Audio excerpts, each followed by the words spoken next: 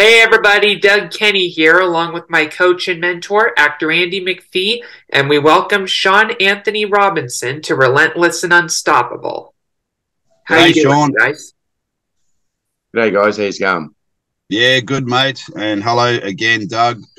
And yes, we're running back-to-back interviews today because that's why people will see me in the same shirt in the same car. My mobile office.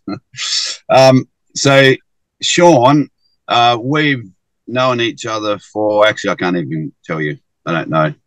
How many Oh, years now? I could tell you. It's nearly 10 years. Yeah, I was just going to say, I thought it'd be very close to 10. Yeah. Yeah, working with COVID and then when we met. So, yeah, 10 years. So, Doug, I'll let you start off Yeah, with getting into Shaun's journey and then we'll dig a little deeper. sounds good.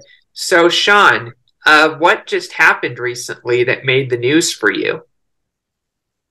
Oh, well, recently I ended up in Los Angeles for for my world premiere for my documentary I've been filming for the last 5 years. That's very cool. What's it about?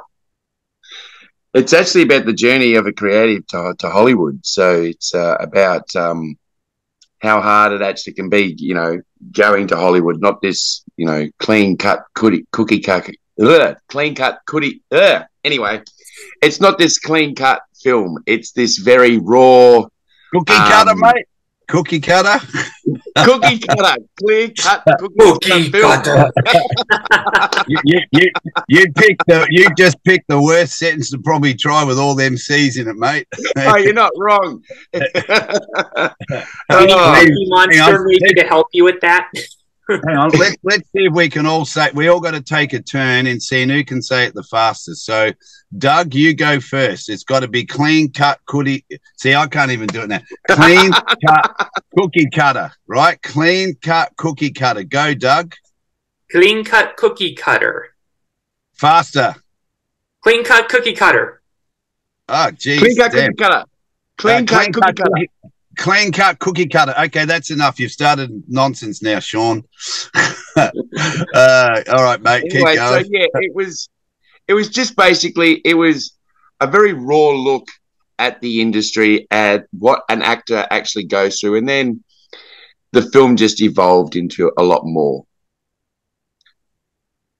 Yeah, and I remember being it was right at the beginning because you shared the idea with a lot of people. You shared it with myself, and you came to LA, and we won't spoil that part of the journey because it was a bit of a rough start when you first got there, but you stayed with me for a while. Then I shot back to Australia.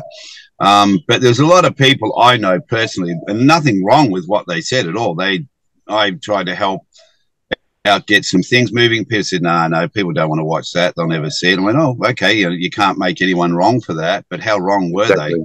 They're not wrong. They just they weren't prepared to take the risk with your vision. And, like there was times there where you thought, all of us thought, oh boy, this is going to be a bit tough. But knowing I even thought that myself.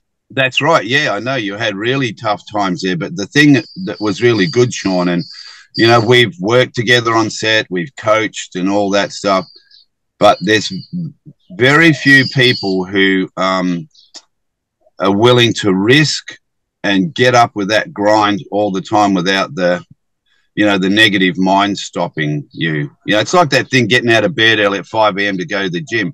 You could sit there for 4 hours giving reasons not to. You just got to get out of bed and go, I hate getting out of bed this hour in the morning, but it's going to lead to an outcome when I finish.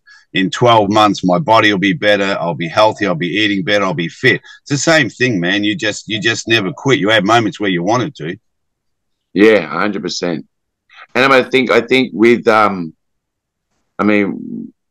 it got started was, the process of making something like this was having people constantly tell you that you're not going to be able to do it.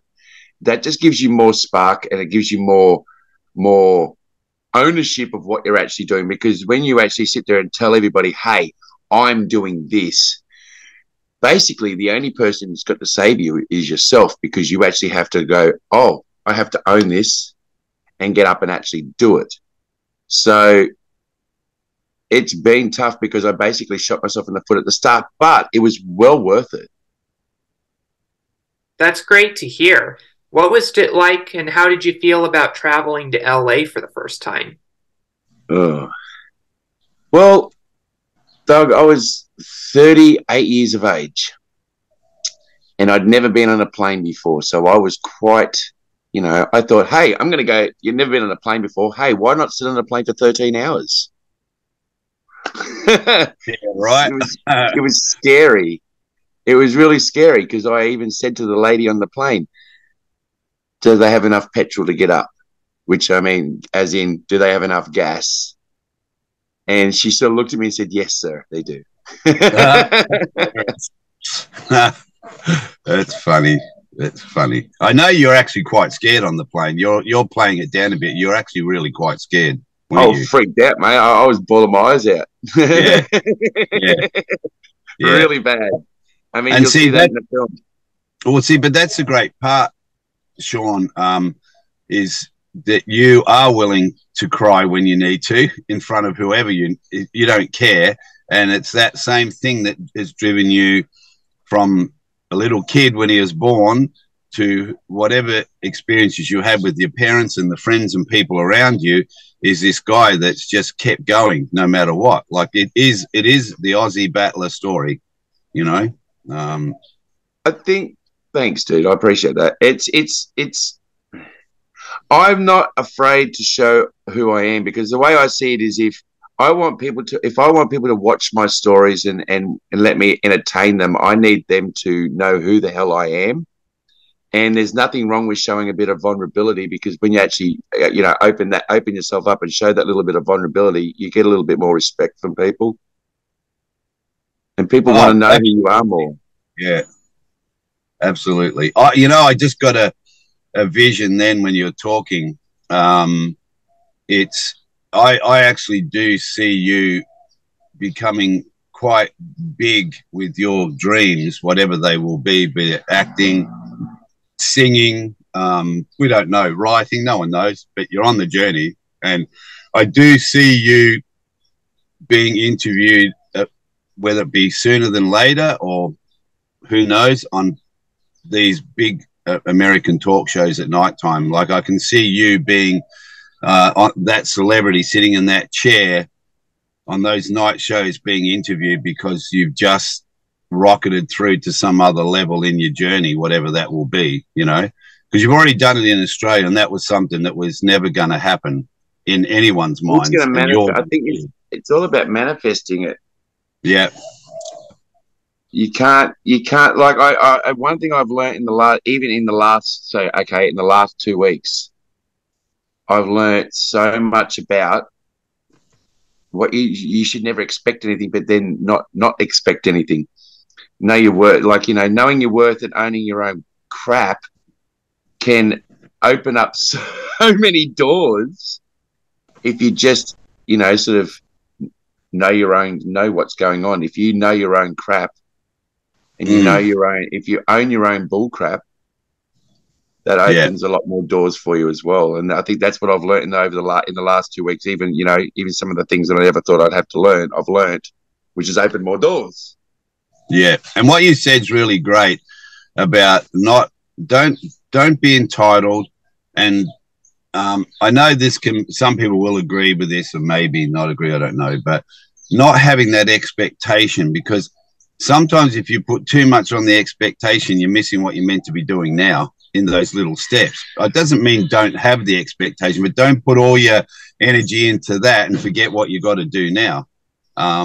And I think if there's a balance there, then it's great. When we first met on our famous TV show, Howzo's or Fat Pizza, whichever it was, and the first time we met on set, we had a little conversation, and it was, I don't know, I think it was something like, "Oh man, you're really good at this. You should start doing some more stuff like this. Get yourself trained. You told me to go and do some more classes. That's right. Yeah, yeah, and Do some look more what you classes, did, mate. Yeah. yeah.